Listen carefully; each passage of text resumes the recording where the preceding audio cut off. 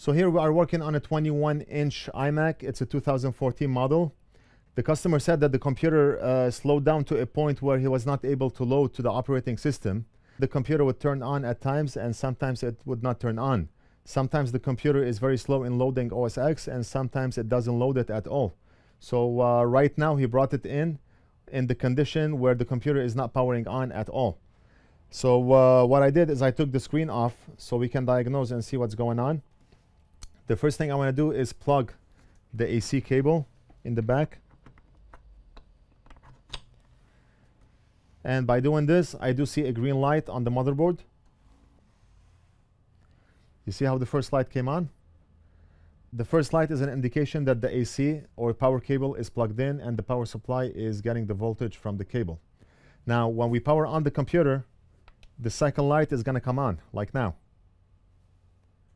So the second light is an indication that the computer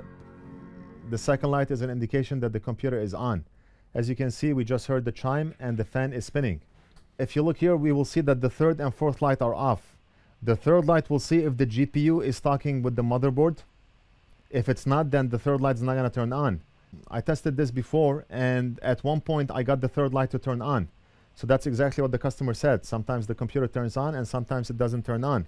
Right now the third light is off. So it's an indication that maybe we have a failing GPU.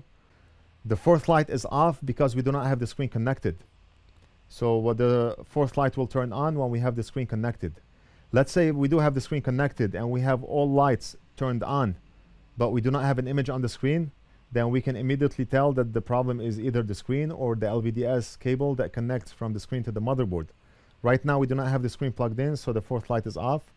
But our biggest problem is the third light. It's not on, and that's a very good indication that the GPU is bad.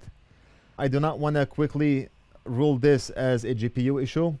What I want to do tomorrow is change the PRAM battery, which is located on the back of the board.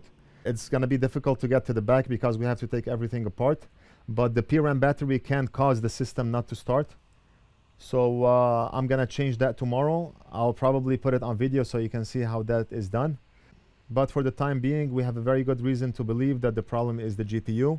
If that's the case, then we will most likely change the logic board on this and give it back to the customer.